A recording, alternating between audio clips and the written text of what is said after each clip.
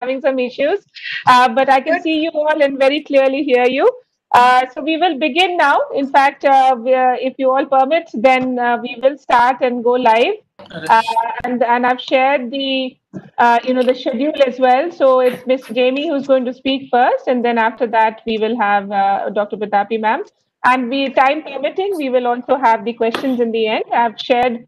We usually take 2 or 3, and unless there is something which is coming on YouTube. So if that's all right, and another suggestion is that once we have our introductions, and then the speaker who's speaking can keep the video on, otherwise, and the rest can keep their videos as well off to save on bandwidth. So all set, and we are good to go. I think all good. Yes. Yeah. Yes. Okay. Okay. So good afternoon, good morning, namaste. Good afternoon, good morning, namaste. On behalf of Central Zoo Authority and Sri Chamarajendra Zoological Gardens, I extend a warm welcome to all our listener participants. This is the 8th in the series of webinars we have initiated to reach out to the zoo community on topics that are of mutual interest and also to bring to you global experts who are well known and respected in this field.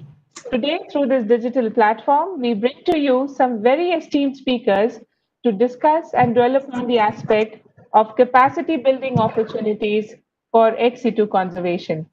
At the onset, I would like to welcome Dr. S.P. Yadav, IFS, the ADG Project Tiger and Member Secretary, National Tiger Conservation Authority, and also Central Zoo Authority. Dr. Yadav is an Indian Forest Service officer with a distinguished career in wildlife management. He has been instrumental in bringing policy reforms for global tiger conservation, and of course now with Central Zoo Authority as well, where he facilitated the role of seized zoos from the regulatory phase to the new facilitation phase. So, sir, I would request you to give your opening remarks and also on the concept for this particular session. Thank you, Sonali, and a very good afternoon to our subject matter experts and all participants. And thank you, Sonali, for organizing a series of webinars. In fact, they have been quite informative and very, very useful. We have been able to bring experts from across the world. So I'll begin my presentation by speaking a little bit on the role of CZA. Central Zoo Authority was created in 1992, and unlike other countries, here in India, no zoo can be established, and no zoo can operate unless it is recognized and approved by the Central Zoo Authority. So that is the difference between India and other countries. And CZA basically is a regulatory body under the Wildlife Protection Act of India. And when we say regulation, means we prescribe minimum standards for the zoo, how the zoo has to run, what will be the minimum area for enclosures, animal welfare, designs, animal exchange, and so on. Basically, all aspects of zoo management, they are regulated by the Central Zoo Authority through advisories, by issuing rules and guidelines. In this way, we control the zoo management in the India. When we talk of zoo not only keeping captive animals in enclosures, but it also includes rescue centers and also the circus. Wherever the animals are exhibited, they become part of, they are known as a zoo, and recognition of Central Zoo Authority is required. It's basically regulatory, but now we are changing our role to in a facilitating mode. We are providing technical assistance, guidance, also financial support to Indian zoos. We are also a member of World Association of Zoos and Aquariums, that is known as WAZA. Next slide, please. So the main functions of CZA, as you can see on the screen, is to create a legal framework through policy level decisions to regulate and facilitate zoo management. Ex-situ conservation of threatened Indian wildlife. This is again a very, very important aspect. Like many species are threatened and highly endangered. And the only possibility, only scope which we are looking at to breed them ex-situ in breeding in zoos, and then after rewilding them, we can release them in the wild. There are certain successful examples in India, and we are looking for other species also. Promoting conservation awareness and outreach, for which Bitapi Madam is here today. Outreach and awareness, that is one of the most important aspects of zoo management, because not all our people who are interested in wildlife can visit or can afford to visit our national parks, sanctuaries, and tiger reserves. So zoo provides easy access, and especially for kids and aged people or handicapped uh, persons, disabled persons, they can also visit and enjoy the wild animals in urban settings. So awareness and outreach about species conservation, about wildlife management, and that is one of the most important aspect of zoo management. In India, approximately 7 to 8 million people, they visit our zoos on annual basis. This COVID situation is a difficult situation where all zoos are shut down, but I hope this situation will soon be over. Developing science-based protocols for captive management of wild animals in Indian zoos. That is, again, the role of zoo with the help of Wildlife Institute of India, IVRI, and all such institutions. We are developing protocols for captive management. Grooming Indian zoos as premium ex-situ facilities with established linkages in situ conservation. I've already spoken about it. And then capacity building, professional animal management practices through technical cooperation. Again, this is very, very important aspect. Capacity, as I said, there are more than, I think, 10 to 20,000 people working in Indian zoos, and capacity is very, very important, extremely important aspect of zoo management. And I feel that there is a tremendous scope and not much is being done. We are not able to do as much as what is needed in the field. Next slide, please. There are approximately 152 zoo, and they, as you can see on the map, they are evenly spread across all different parts of the country. Next slide, please.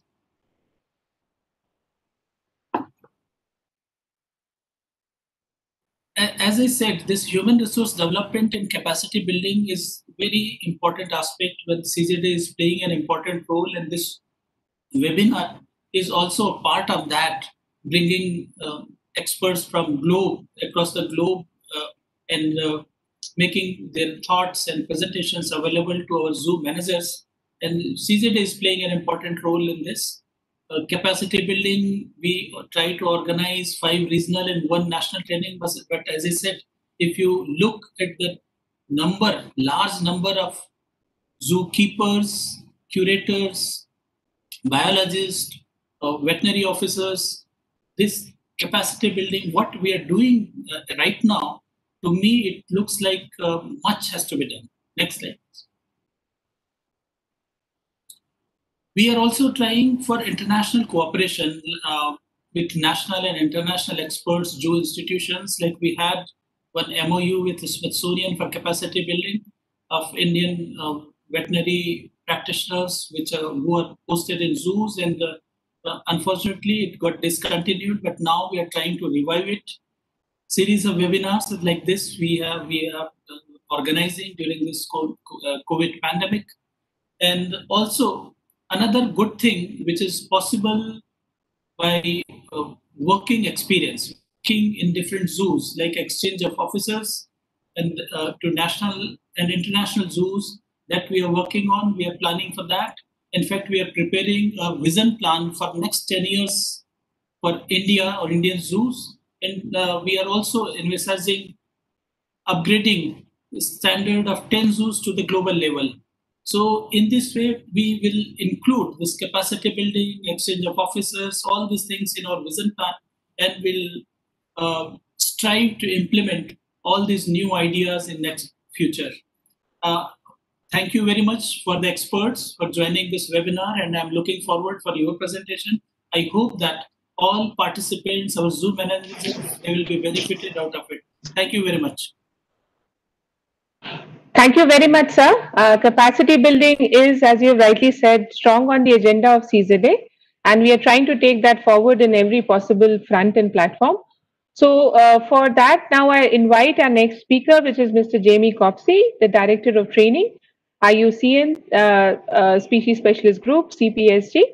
Jamie has more than 20 years of experience in capacity building. He has worked with the Durrell Wildlife Conservation Trust, and since 2017, he has been the Director of Training for IUCN Conservation Planning Specialist Group, with the remit to help the organization for building the global capacity for species conservation planning.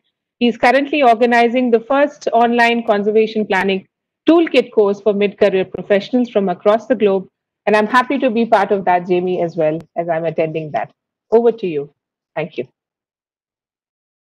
Thank you. And Sonali, can I share my own screen and then advance the slides? Is that yes, okay? Please. That's fine. Okay. Yes, that's fine. All right. So, thank you for your scene-setting presentation. And two words that came up, or two terms that came up in your presentation that resonate with this talk are facilitation and capacity building. And as Sonali explained, I work for the Conservation Planning Specialist Group of the Species Survival Commission. And this group was originally set up 40 years ago or so to be the liaison between the zoo community and the rest of the species conservation community.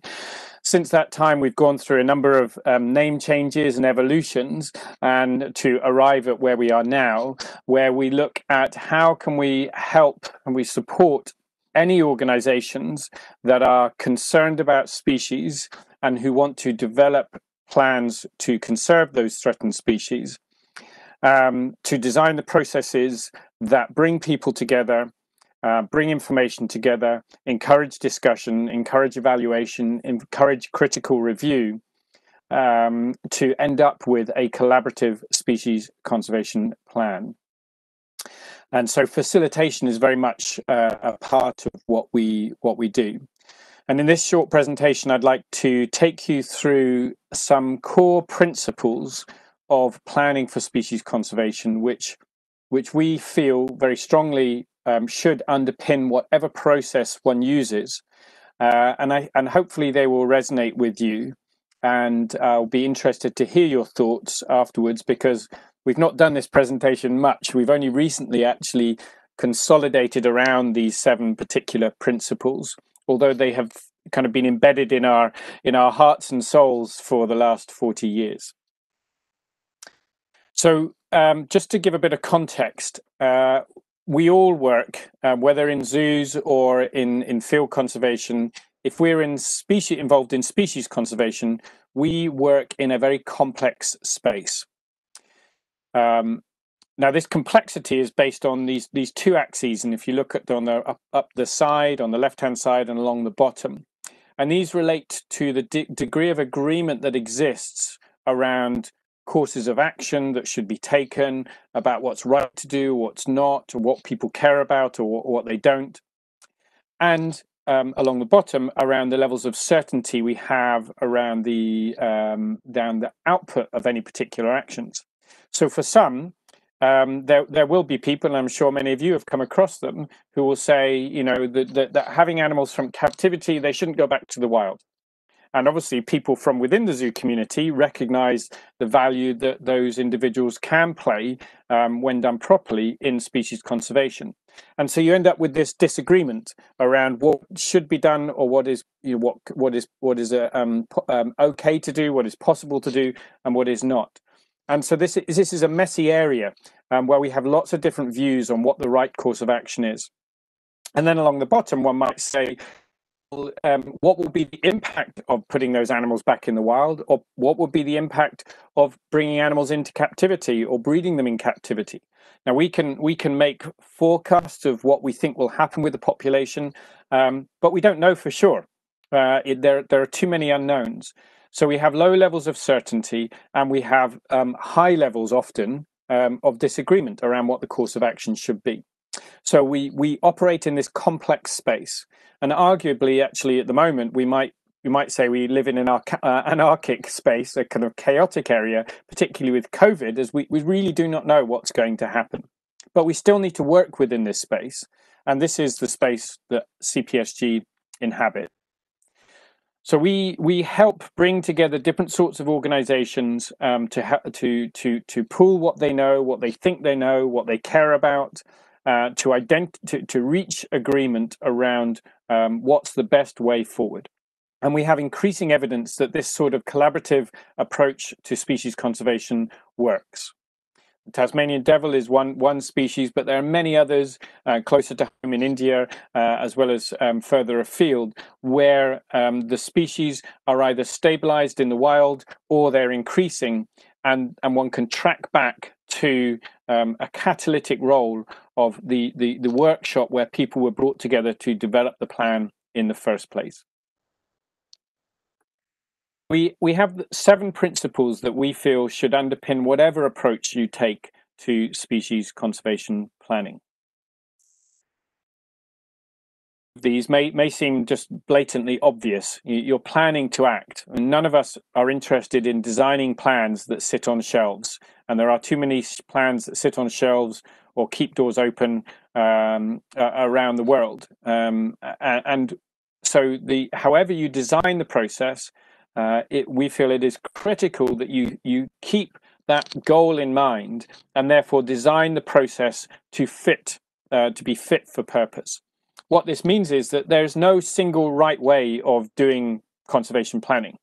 There's not a cut and paste where you say you can get groups to do this, now get them to use this tool, now get them to ask this question, and then you produce the plan at the end. You need to tailor the process to suit the audience and the context, and that makes it more complex because it's not following a recipe that produces a lovely cake, which in this case is an implemented species conservation plan. You may need to change what you're thinking of doing in order to get the best out of people, enable them to reach consensus. The second principle is around the need for inclusion, for participation in the planning process. So we would say that everybody who has relevant knowledge, who could have an impact on your project or who will be impacted by your project, all those affected should be involved in the decision-making process around the plan. There are rarely situations where one person can produce a plan in their office and have all the power and ability, the resources to implement that plan. They rely on other organizations, they rely on other people to do things or do things differently in order for that plan to work. And therefore, for people to buy into the plan, for people to be excited by and believe and to own the plan, then they need to be part of that process. And this can be challenging and definitely makes it more complex because you have lots of different views that you're having to take into account and different perspectives on what's the right thing to do is. And it's not just about including wide groups of people, but also thinking about how their voices are heard. In this case, the reason for this sand tiger shark being up there is that currently, actually, in Brazil, we're involved in helping to develop a species conservation plan for this species across several countries. And a critical audience who should be involved in that planning are the fishers themselves who catch these sharks. But because of COVID, we have to have the workshop as a virtual workshop, and it was felt that this group would not be interested, not want to engage in this virtual environment. And therefore, other ways were found to include their voices. So there were pre-workshop surveys, there was an app for their phones, and we asked them to record to camera a video of themselves talking about what they care about, what they think is important, what they know about the species, so that this information could be incorporated into the planning process. So it's about inclusion and also how people's voices are heard and valued. The third principle is the basis or the information base on which we encourage people to build plans. And that involves gathering together the best available information. And it may take time to do this, particularly as often, and you will find this within your zoo context, much of the information on the species, what is known about it, doesn't reside in bits of paper or documents. It resides in people's heads. And so trying to gather the information is a process, it's a social process of encouraging people to share what they know, what they think they know, and therefore being able to create these ingredients, this sort of soup of information on which plans can be built. And we often use, we go one step further in many workshops, though not all, and we use something called population viability analyses, where there's a computer modeling program that will gather together the information that you have and give you some sense of what is likely to happen to the population over time, whether it's going to decline to extinction, whether you can, through interventions, move that line so it's going up, or will it be stable? And so it enables us to predict what the impact of different conservation interventions might be for this species. We're actually looking at this at the moment for a species of marine turtle, and thinking about what would be the impact of different amounts of head starting and translocation on the wild population, to see whether or not we could imagine in the next 20 to 50 years the population could increase, partly supported by these ex-situ interventions. So that third principle around science. The fourth is where we spend much of our time, and that is helping groups to work out what it is they want to achieve, and then it's our job, or anyone's job who's the facilitator of that process, to design the process and think about what steps would be worth going through in order to help groups to reach a decision. And an additional aspect to this is neutrality, that it's necessary for the person who's facilitating the process to not have a vested interest in the outcome. Where they do, participants can perceive that there might be some bias and that they're trying to encourage decisions to go in one direction or another. So neutrality in the facilitation of these processes is critical to success for people to actually buy into the plan in the end.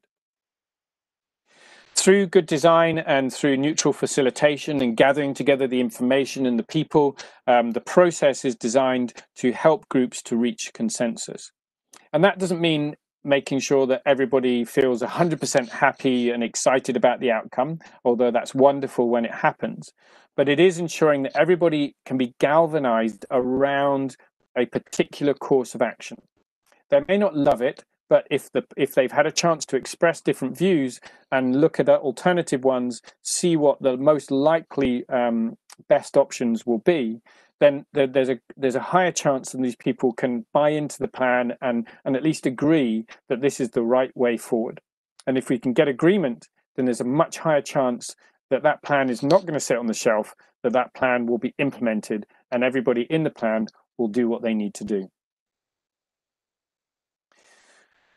Moving towards the end of the principles, there's principle 6 is around the generation and sharing of products quickly. And a good illustration of this was back in March, April, before the lockdown, when in fact it was February, when we went to the Azores in the group of islands of Portugal, to help develop a plan, a multi-species plan for invertebrates, for a group of snails that were there. And at the end of the workshop, because we often will get the draft workshop plan produced at the end of the workshop, not later on, but it actually is it's not finalized, but is drafted before everybody leaves. We were able to share the results with a group of politicians, one of whom happened to be traveling around the group of islands and wanted to have good things to talk about. And they latched onto this, the results of this workshop, and publicly proclaimed that they were going to support this plan. They were going to go for European Union funding for it. And within 24 hours of the plan being produced and drafted, there was a high-level commitment to supporting it. And they're now looking for applying for EU funding. They've also started to reorientate the protected area so that it captures the main habitats for these species. And this came from just by chance, really, just by getting the information out, getting the plan out to other groups who might have an influence over the success of that particular species conservation plan. And finally, coming back to where we are now, really, is the principle of adapting to changing circumstances. And this is both in terms of the plan itself, that we should help groups to develop plans that both include monitoring, but also opportunities to change the direction of the plan as new information arises and opportunities arise, so that you can take advantage of this very dynamic environment in which we live. And it also relates to the planning process itself. So historically, i.e. before March this year, we would almost always we would run multi-stakeholder workshops where everybody was physically brought together to develop the plan. But since COVID, we've had to adapt very quickly, and now looking to have multi-species and multi-stakeholder planning processes happening remotely, so that we can still get on and do the work that we need to do. But we're dealing with both new opportunities with technology, but also with things like these sorts of diseases that are around. Plan to act, promote inclusive participation, use sound science, ensure good design and neutral facilitation, decisions through consensus, generate and share products quickly, and adapt to changing circumstances underpin everything we do. And this, to the end of the talk, is captured within the training that we have available.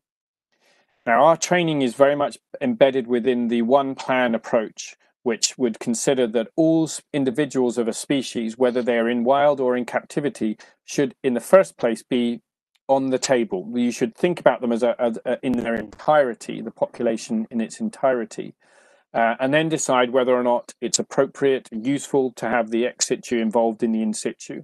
And often there are real opportunities that comes from that. So the training we offer is around species conservation planning, the sorts of processes that I've been, or principles, and putting them into practice that I've been talking about. And we run that both online, and that's what Sonali's following at the moment, and also in person. There's more sort of general courses around facilitation and communication. The IUCN Ex-situ guidelines is a resource that I would recommend you familiarize yourselves with. And we run training in the application of those guidelines in person, and are currently developing the course online, probably be available next year. Disease risk analysis, again, available in person and online, and training trainers in these particular processes. So as well as this training, so a resource that you can go to straight after this webinar, you can have a look at the CPSG website, and there's a section there that will say document library. You can look at plans that have been produced for species that you might care about. There's also a webinar series there which you can tap into and hear more about topics related to species conservation planning that are freely available. In the top left, there's a facilitator's guide to species conservation planning, which you can download from our website. There are IUCN guidelines on wildlife disease risk analysis and the application of the ex-situ guidelines. The most recently, and it's not yet published but will be shortly, the species conservation planning principles and steps, which is what I've been referring to this time. And then there's also resources there to do with how you might plan for these sorts of processes online. And this was actually first done when our name was the Conservation Breeding Specialist Group. So with that, I'd like to draw it to a close. Thank you. And I think we're going to take questions and comments at the end. Right. Thank you so much, Mr. Jamie. That was amazingly good. And I mean, my apologies that we've not given you enough time, because there is a dearth of repository which is available on the CPSG website, and it's fairly well updated. So thank you so much. And we'll take questions later on. So I will now request the second speaker, which is Dr. Bitapi Sinha. She's a senior scientist at WII and a teacher to many, including me.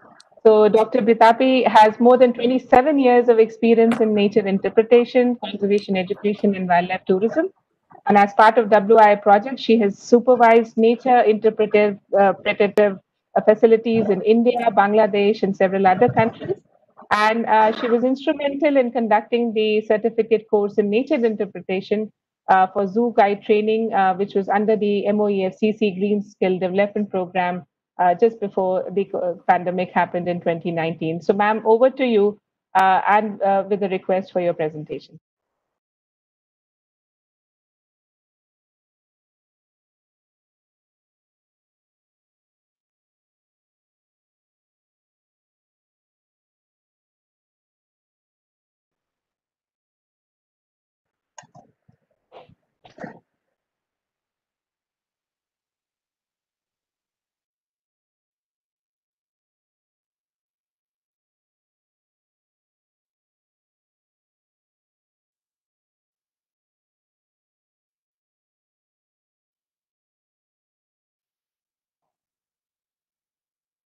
Madam, please unmute yourself. We can't hear you.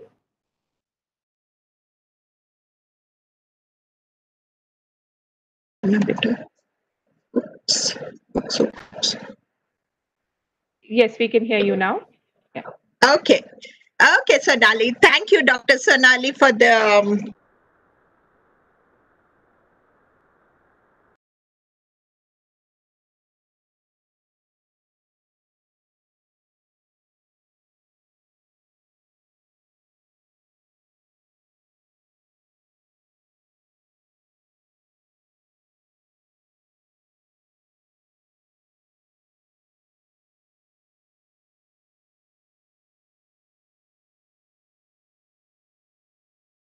of India definitely always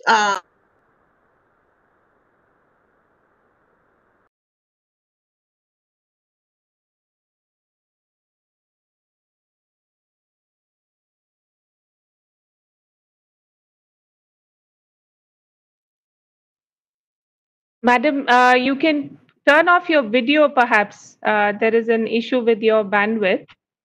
Maybe you can turn off your video and just share the slides.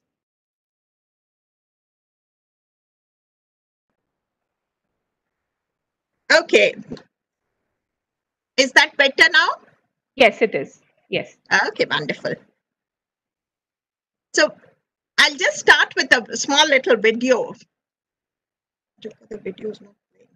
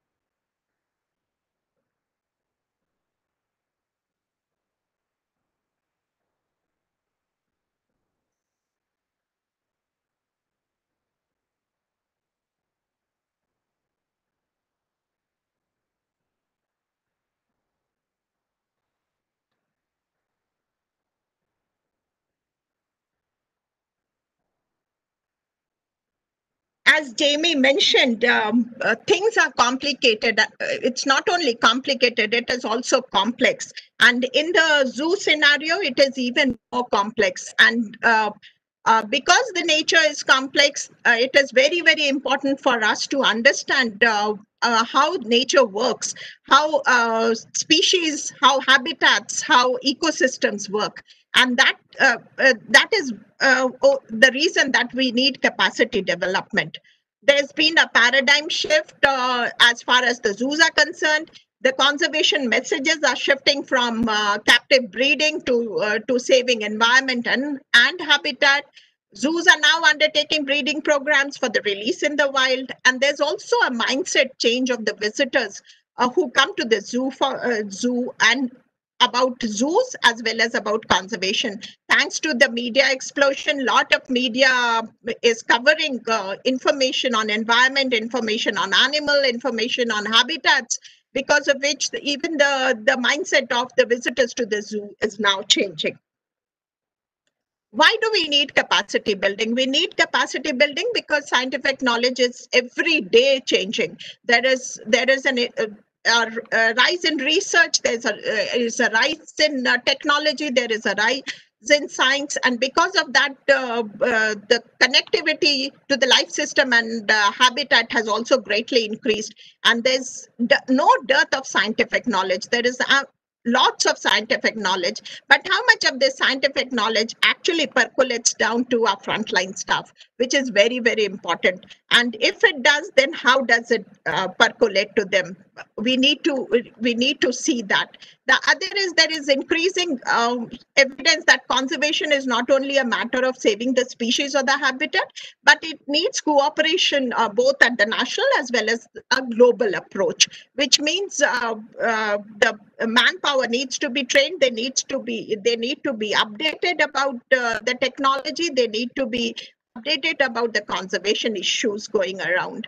Also, the importance of capacity building is now widely being recognized. People are now seeing the importance of, because of the rise in technology, because of the amount of information available, people are now also seeing the importance of capacity building. Providing zoo professionals with the skills for them to develop and disseminate information in an effective manner, the local information in an effective manner is the reason why we need capacity building. And also increase the knowledge and the skills and the expertise that is there within the zoo personnel for them to also transmit this information to others. Visitors, students, the community as a large is why capacity building is required. In zoos, currently the staff is the focal point, but the staff does a lot of activities. These are some of the activities that I've just listed. If I start listing each and every activity that the staff do in a zoo, then the slide will be covered with dots. And because of the multitude of activities that the staff do on a daily basis, it is very, very important for them to be kept, to be abreast with the knowledge, to be abreast with the technology, to keep their motivation level high. And training is one thing that keeps the staff motivation high. It encourages them to perform better. It encourages them to go a step ahead of others and to achieve certain targets. Now, if we do a SWOT analysis of the current activities that are happening in the zoo, zoos have live animals, which is a great strength. There is a large footfall, 7 to 8 million visitors, which Dr. Yadav mentioned in the 152 zoos that we have in the country. We have dedicated manpower. That is a great strength for the zoos. We have animal breeding programs, we undertake research, and we also do conservation education. But along with the strengths, there are also certain weaknesses that we have. Skills do not get transferred at all levels. So the skill transfer is an issue within the zoo. There are few structured programs, but not many structured training programs. There are training programs, but they are not very structured training programs. Motivation also to a certain extent. And also evaluation and monitoring. Now, the opportunities that we have is really large. We have the opportunity of forging a new identity and a purpose for setting up a zoo.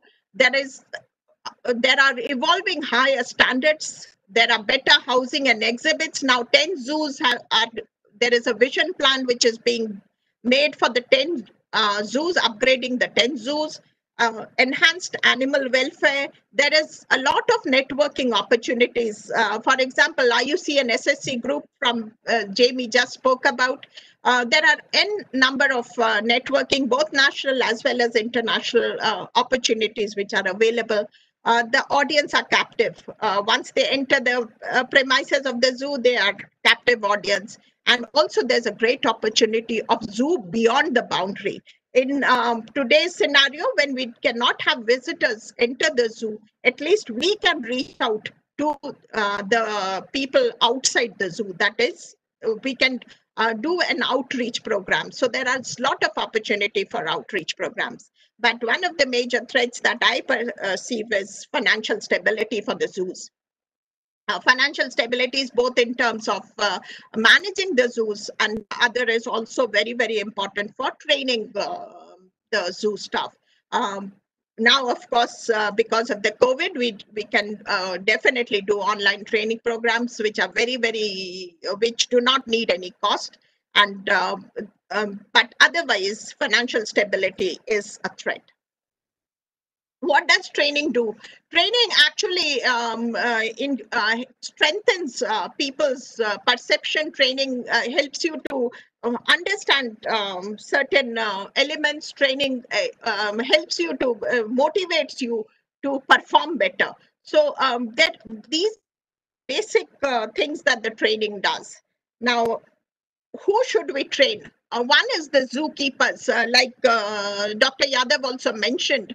It is very, very important that we train the zookeepers. They are the first line of our zoo personnel, and they are the ones who should be trained, because their performance is linked to our animal welfare. But what should be the focus of the training for the zookeepers? It should be the personal attitude. What is their personal attitude? How can they improve their personal attitude? What special things that they can be trained about, and what is the management competencies? So these are the focus for the training of the zookeepers. I've listed a large number of basics on which the zookeepers can be trained, from animal welfare to behavioral husbandry to environmental enrichment, diet, nutrition, sample collection for disease investigation, and most important, communication skill.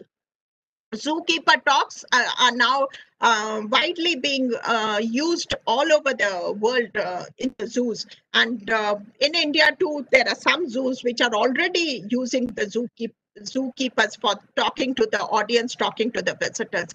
So communication skill is one aspect in which the zookeepers definitely need to be trained in a better way. And who can do these trainings? The Central Zoo Authority, in a collaboration with the zoos across the country, can do this, and Wildlife Institute of India can also help in the zookeepers training program. Already there is the 1-week training program that happens for the zookeepers, but these training programs have to be more organized and more systematic and more specific.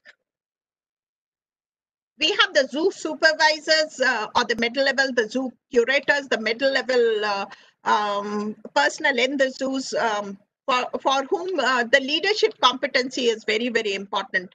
If you have a good leader to lead you from the front, then the performance of the manpower or the staff or the zookeepers would be really effective.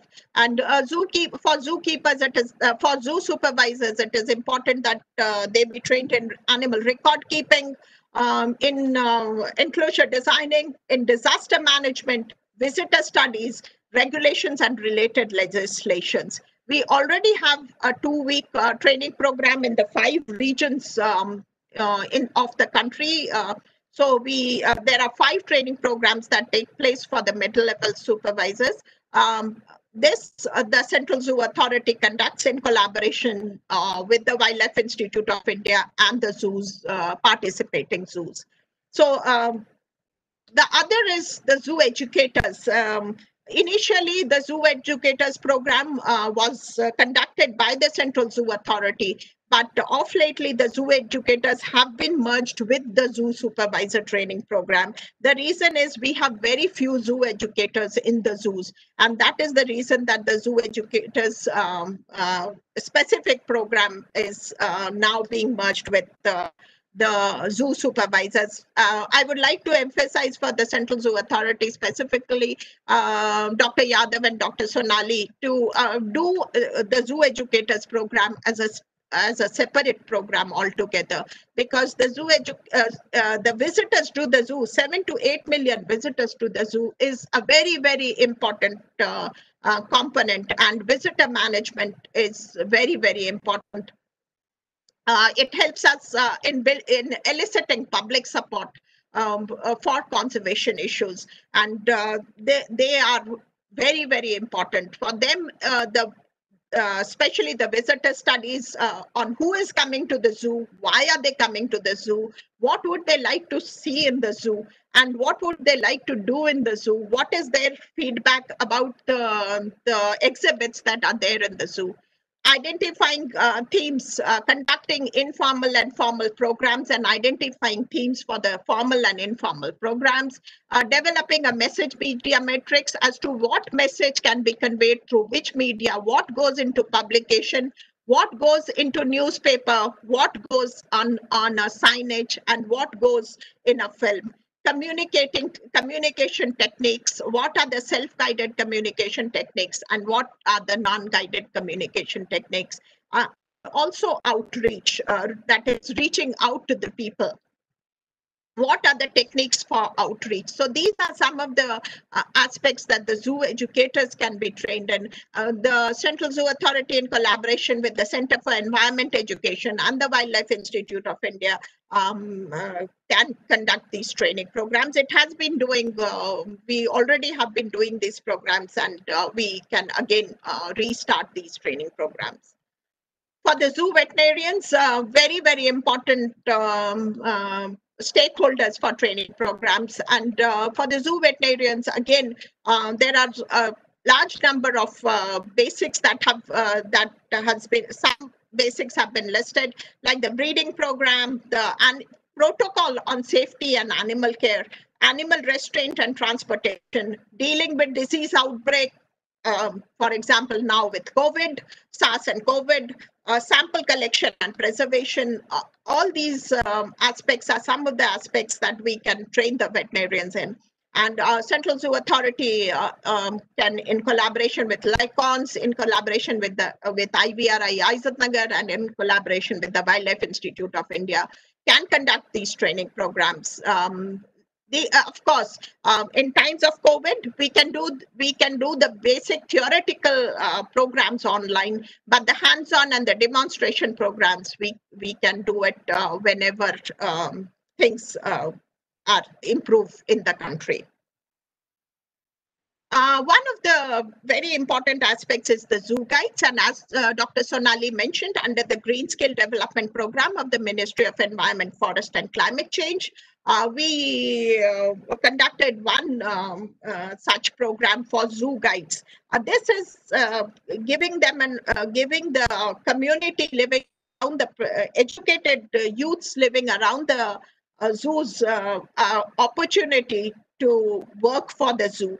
And we train them as nature guides. And these guides, when they come, they are ambassadors of goodwill when they go out to the community. They speak highly about the zoos. Our experience with the first Green Skill Development Program that we had last year was amazing. And every day we get information from the participants of their achievements that they have been doing.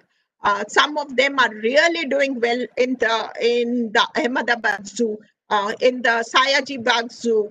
They are really doing amazing work. They are handling the visitors. They are talking to the visitors. They are explaining the visitors. And now they say that the visitors come back with questions to them. They are handling school groups who come on visits to the zoos, and they are now much in demand in these zoos. So for them, the communication skills, knowledge about the species, knowledge about the habitats, the mandate of the zoo. First aid, very, very important, because when there is so much of crowd, if there is any emergency, then it can be taken care of. Visitor management and vandalism. Vandalism is something that all the zoos face, not only within the country, but even otherwise. All over the world. So this is also something that the zoo guides are trained to take care of.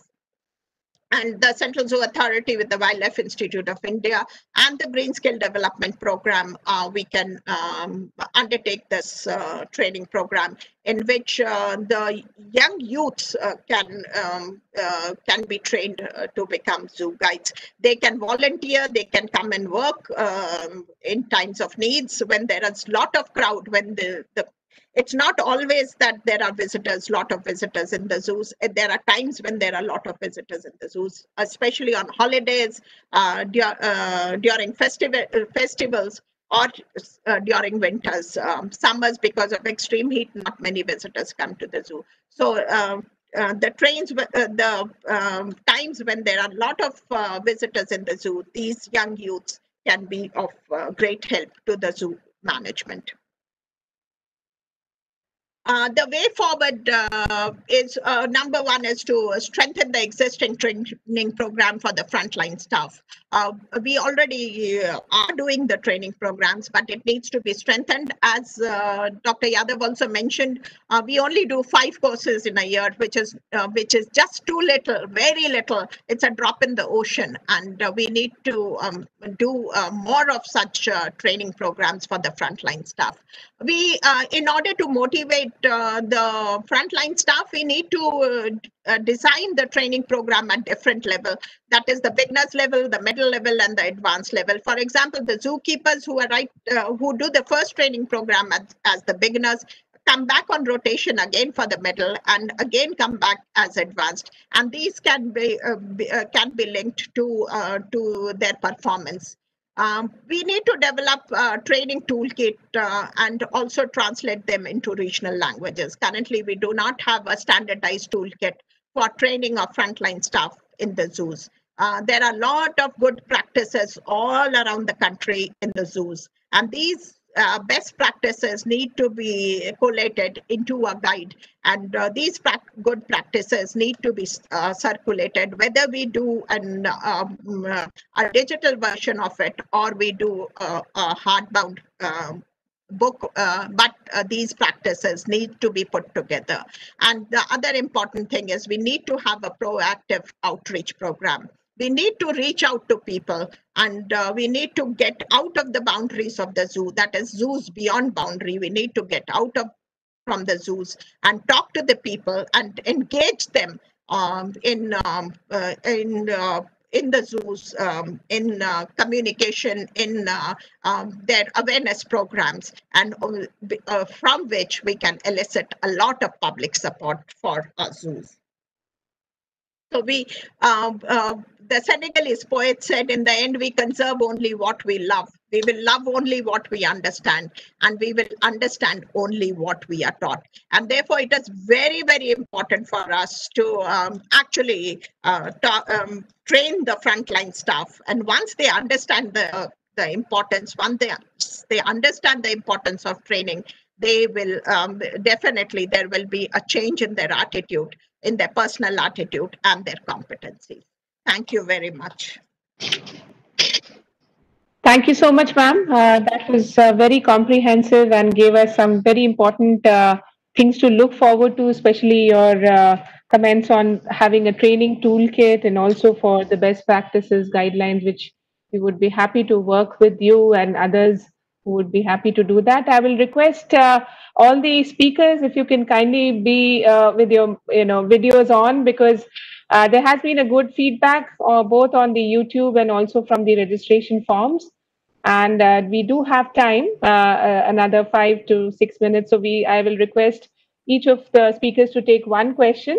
So the first question that I have is for Mr. Jamie, if you are there, is that how do we does CPSG, for that matter, have specific courses for handling rescue animals and also for rehabilitation. And I'll add to it what was posed on the YouTube channel is that do you also have specific courses for zookeepers? Jamie, for you. Yeah, so our, as hopefully was clear in the talk, our focus is very much on building capacity for planning, for species conservation planning processes. I think that our tools are definitely relevant where you have people who, I think there was a question as well that was posed before around conflict resolution, and so we provide training for topics like that. When you get into the more technical roles of rehabilitation, etc., then you're best placed going to organisations like the Durrell Wildlife Conservation Trust or others in country to be able to do that. So we tend to not get involved in the kind of the rolling up your sleeves specific zookeeper related tools, but where those keepers and where their managers are thinking we need to work out how to develop internal plans or collection plans or translocation plans or some other form of planning process, or where they're looking to bring groups of people together to make some decisions, then that's where our training is particularly helpful. Right. Thank you so much. Jamie, we'll come back to you in case there are other questions. But I would like to ask Dr. Pitapi. Madam, the question for you is that can zoos collaborate with educational institutions and support and encourage them to take part in sustainable conservation, especially in and around the vicinity of such colleges and schools? And can WII Wildlife Institute give some sort of a support in this? Wonderful. I'm happy that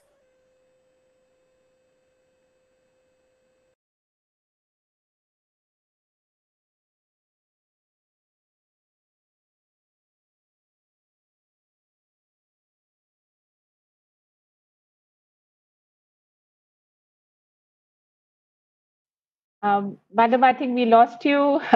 Perhaps your video could be off and you can speak. There's some issue with the bandwidth. hello. Yes, we can hear you now. Madam, we can hear you now.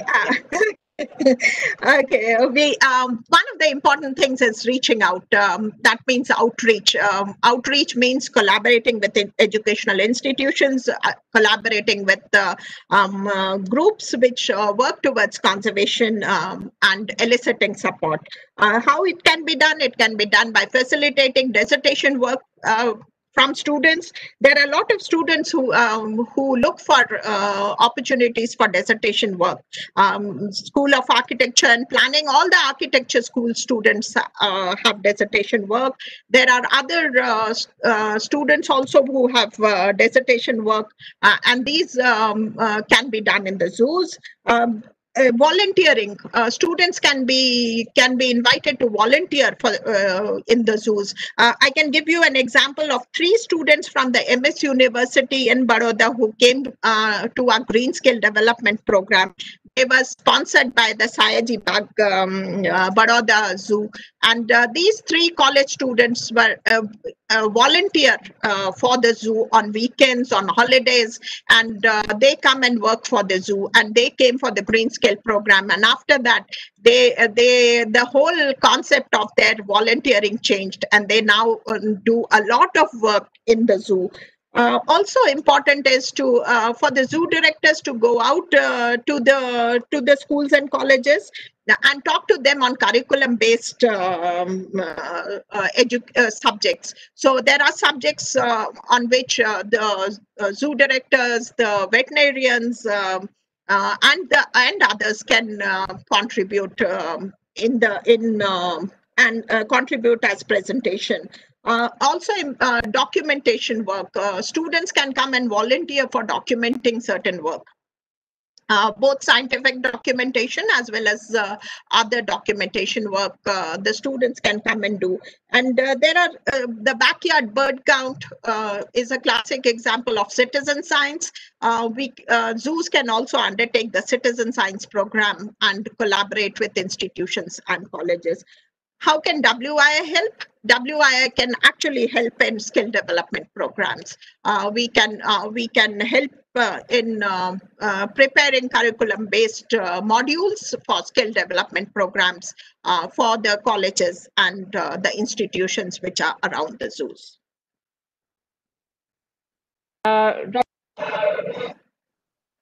Thank you so much, ma'am. That was very useful, especially in terms of some very tangible green skill development program and the role of universities. That is something which we are looking forward to, especially when we actually restart that. We would be very keen to start that again with you for as and when the situation is better.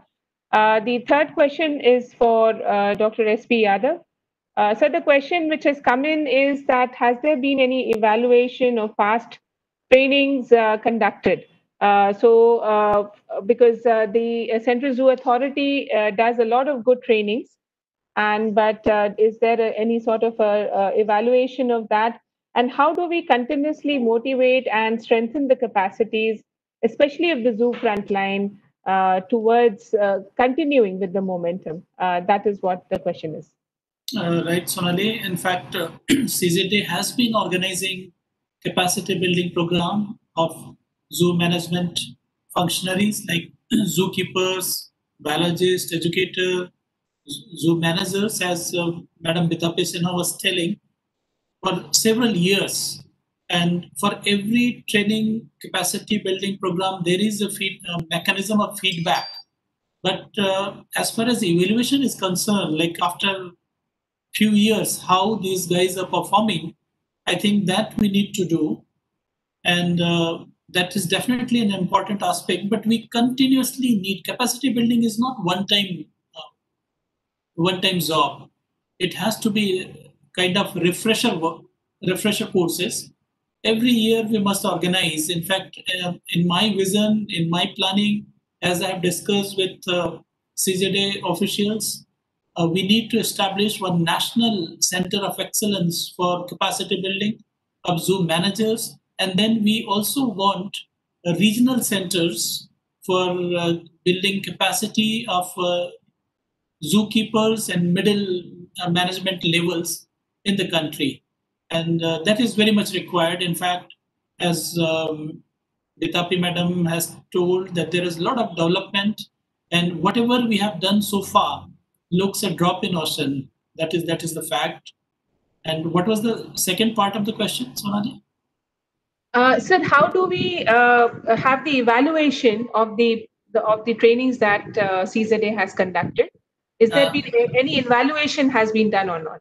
I don't think any evaluation has been done. There is a feedback mechanism, but evaluation after a certain time, I think we need to do that. And probably we need to develop some kind of methodology for evaluating all these things. Right now, I don't think it has been done. Right, sir. I agree, because what Dr. Bitapi Madam had said, that there needs to be a standardized training toolkit, which perhaps is one of the methods in which we can have a standardized protocol for developing our capacity building initiatives. And as you mentioned, that feedback is part of the evaluation, and we could do a general discussion on that.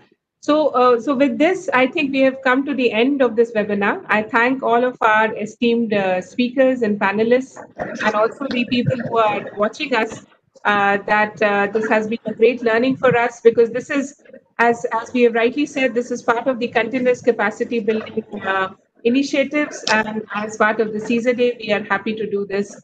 I see a lot of people join, but having said that, we would really appreciate that if the zoo directors and managers who have joined today can pass it on forward and give an insight to all their people working in the zoos, trained or untrained, to watch these videos.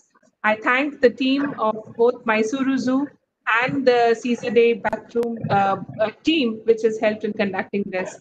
And thank you until we meet again. Thank you so much. Thank you, Sonali. Thank you, Dr. Sonali. Thank you. Thank you, Zemi, and I'm looking forward to your visit.